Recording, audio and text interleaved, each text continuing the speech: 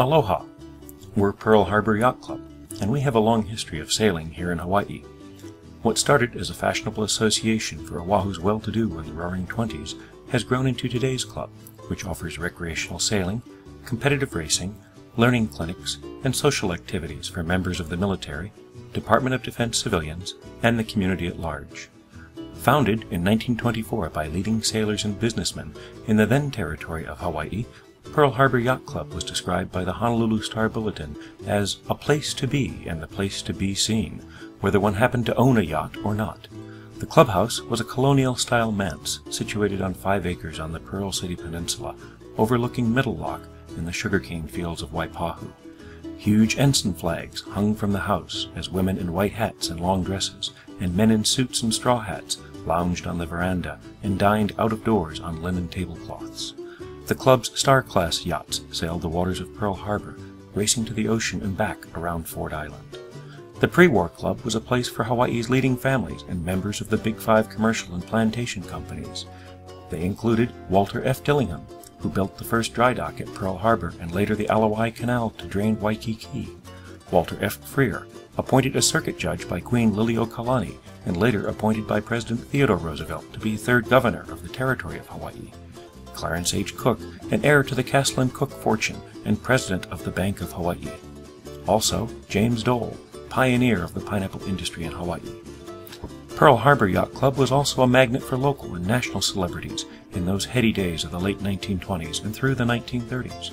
Hollywood luminaries Carole Lombard and William Powell were guests of the club when they honeymooned on Oahu in July of 1931. In 1934, Duke Kahanamoko, who was also a Pearl Harbor Yacht Club member, competed with past Commodore Harold Dillingham aboard the yacht Manuiva to finish first in the Transpac race. The following year, Lieutenant Colonel, later General, George Patton sailed his boat Arcturus from California to Pearl Harbor and joined the club prior to reporting to an assignment at Fort Shafter.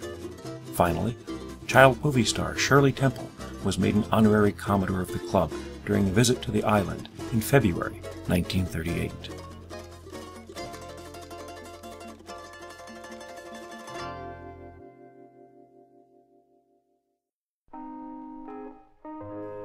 However, the storm clouds of World War II began to form above Oahu on May 31, 1939, when President Franklin Roosevelt closed Pearl Harbor to civilian access.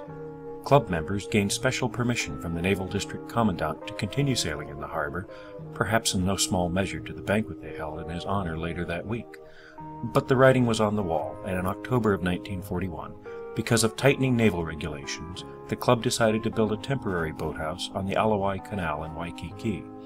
Unknown to club members at the time, their last race was held on Sunday, November 23rd. 2 weeks later, on Sunday, December 7th, the next scheduled race was never held. Members living on the Pearl City Peninsula ran for the hills above Pearl Harbor and watched the Japanese attack unfold, some staying away for days.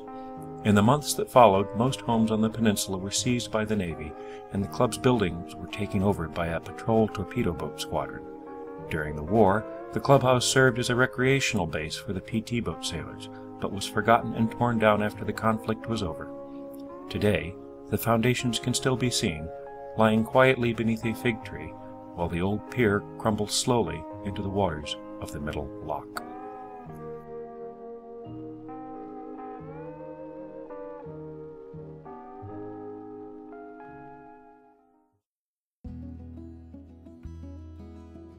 Following the war, former club members moved to the more accessible Alawai and formed the new Waikiki Yacht Club. For several years, they held an annual Maritime Day regatta back to Pearl Harbor in May. They also visited the new Navy recreation facility on Kehi Lagoon. It was there that Pearl Harbor Yacht Club was reorganized in the late 1950s as a military sailing club, complete with a new burgee and new clubhouse.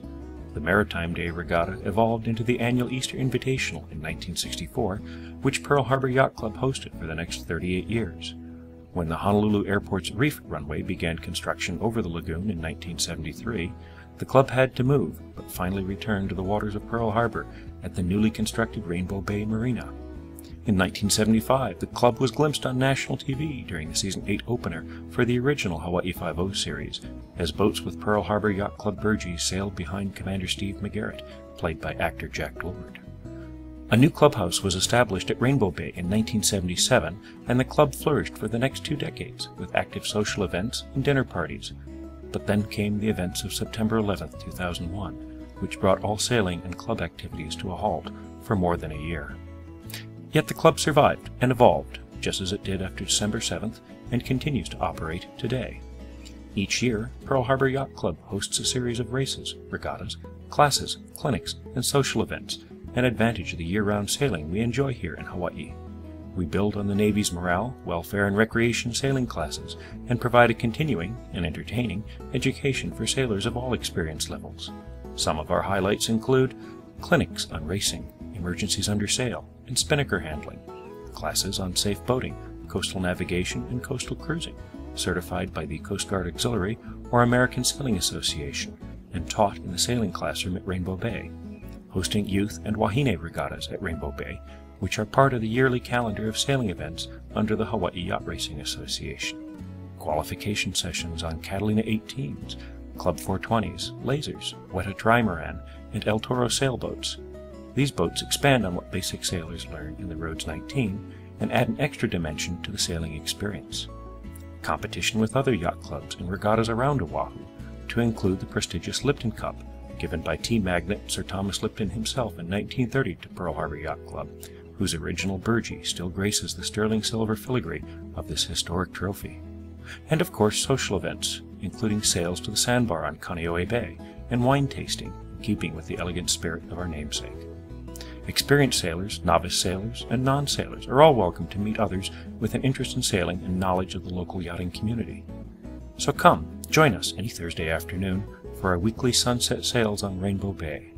We are Pearl Harbor Yacht Club, and we hope to see you out sailing.